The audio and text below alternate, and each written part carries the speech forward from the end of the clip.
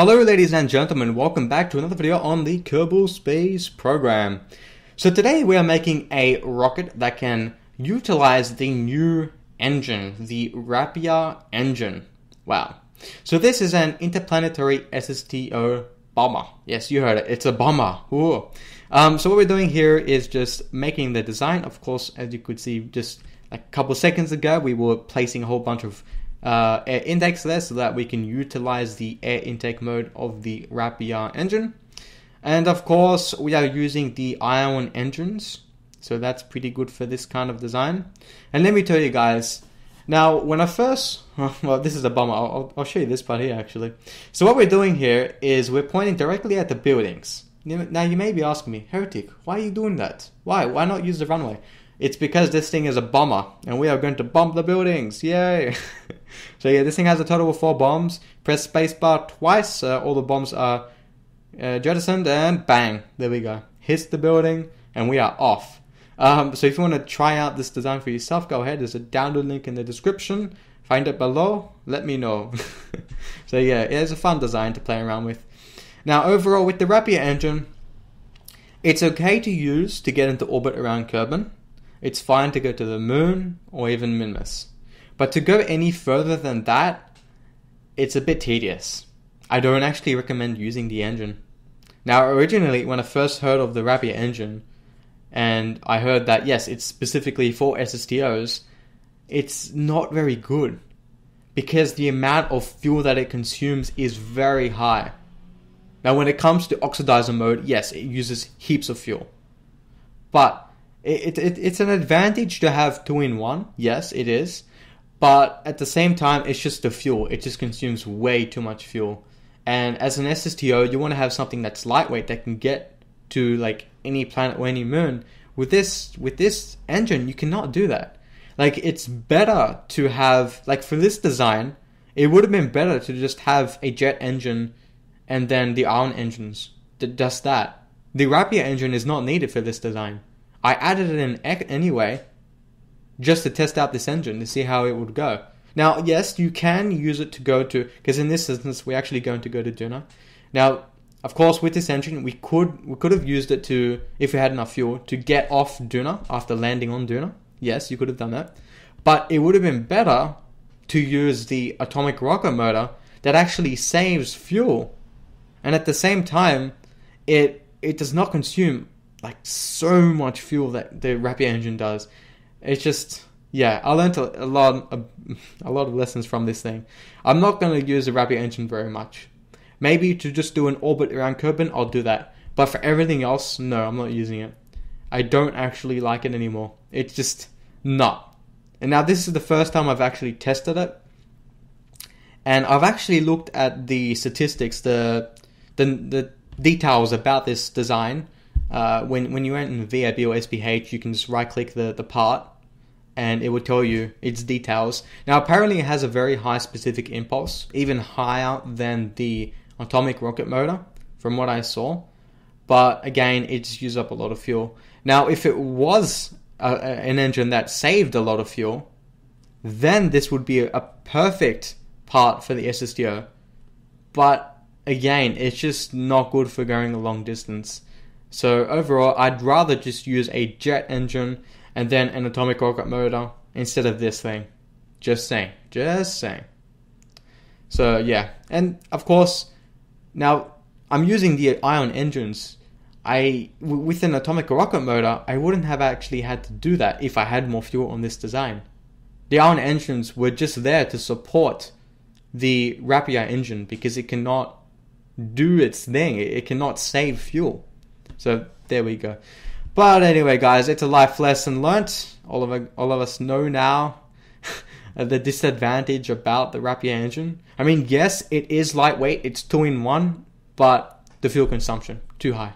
Just saying. Now, maybe if you have like a really huge design that has a lot of fuel, it would be good. You would need to place down a lot of Rapier engines to do that because the thrust output is not too high when it comes to using the air intake mode. I believe it is, what was it, like 90 or something? I was getting 90 kn when I was flying this thing at one point. I didn't really look at it throughout the whole period. But anyway, so here we go, guys, at Duna and showing off the design. Look how pretty it is. It's a good design. It looks pretty good. Haven't really made SSTOs. I don't really make SSTOs actually overall. No, not very often. No. But anyway, so this one actually works, but very time consuming. If you guys, I'll give you guys a little tip. If you have like a design that utilizes the atomic rocket motor or ion engines, and it's taking you ages to get to a planet or a moon, what you can do is you can download a software called Cheat Engine. And what this software does, it essentially allows you to time warp the game. So when you have your engine on and it's throttled up, you can't actually time warp.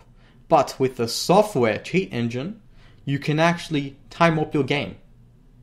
So there you go. There's a nice tip for you guys. I've been using it. I used it for this. It just took way too long. Without the software, then it would have taken an extra hour maybe. I don't know. But damn, it's very time consuming. So there we go. Just checking out Duna. What we are doing here is actually closed up the orbit to a certain point so that we could actually just capture a bit of the atmosphere so that we could slow down our descent and essentially just close up the orbit that we actually have. So, but that didn't really work. Unfortunately, I had to use the ion engines to do that because Duna doesn't have a very thick atmosphere, and it doesn't have a thick atmosphere at all. And it slows you down, but barely makes a difference, really.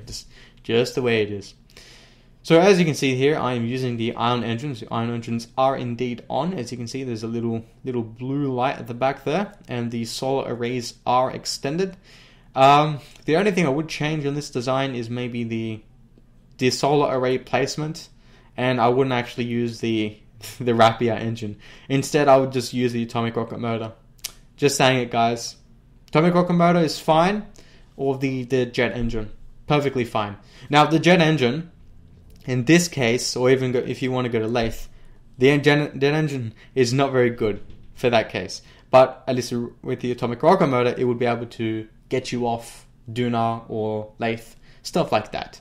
Now the Rapier engine would have been good for lathe, given that it saved a lot of fuel. But it doesn't save fuel, as I've mentioned about 100 times now. So there we go, guys. A big smash. Unfortunate smash. My fault. Did not have SAS on, as you could see. So yeah, that caused a bit of an issue. If SAS was on, then would have made it.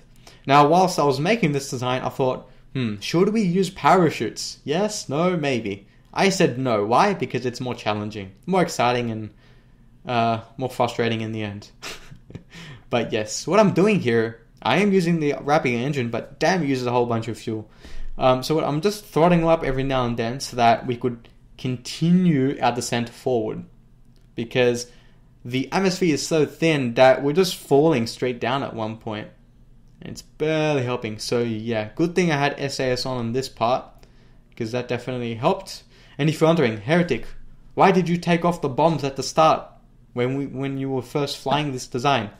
I took off the bombs because they were too heavy. Just dead weight, pretty much. Not helpful for this design. But we did make use of them. We smashed into the building. So there we go. And of course, using the brakes. There we go. So in the past, I don't think we even had the option for brakes. And it was a bit of an issue. What I used to do was I would retract the smoggy bay so that we couldn't actually roll down a hill after taking a Kerbal out of the design. But that's all fixed. But still, I always get a little bit paranoid about that and retract the smoggy bays every now and then, as you will see in a moment. And now we are checking out the beautiful Duna, the very first planet I ever visited. It's amazing. Jebediah Kerman. And let me tell you guys, this guy is happy. Jebediah is very happy today. And raise smoggy bay. Yep, there we go. And it bounces. So it's a good sort of thing to do. It's like to make sure nothing bad happens to your design so it doesn't roll away from you. But yeah, the brake option is implemented, so you can still use that. So there we go, Jebediah smiling like crazy. That is a big mouth, let me tell you. That's alien. So there we go, just flying around. Pretty much done with this design, it works. We cannot get off Duna because As I mentioned, not enough fuel, but as well as that, you guessed it, Rapier engine is not very fuel efficient. And this flag is dedicated to the KSP team for all their hard work. And what I'm doing now is just having fun. Obviously, we can't get off doing as I mentioned, so instead we are going to fly around and do nothing. But very good, very good. Good trip. Learned a lot. I hope you guys learned a lot about the Rapier engine. I sure did. Jebediah is very happy, as we all are. Hope you enjoyed. And see you next time. Wow, this damn thing is fast. It's pretty damn cool. So there we go. As you guys see, the orbit there. And now that's a nice cinematic right there. Hope you enjoy, guys, again, and see you next time. Bye.